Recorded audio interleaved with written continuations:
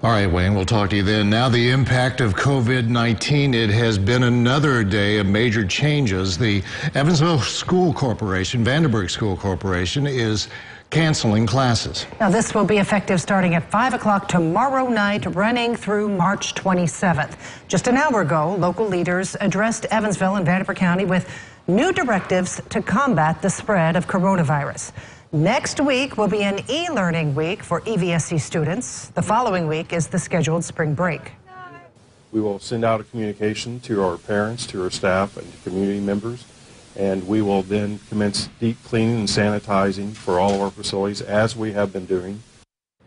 Now, this includes all school activities, including sporting events through the EVSC. All Evansville Catholic and Lutheran schools will also be closed during this time.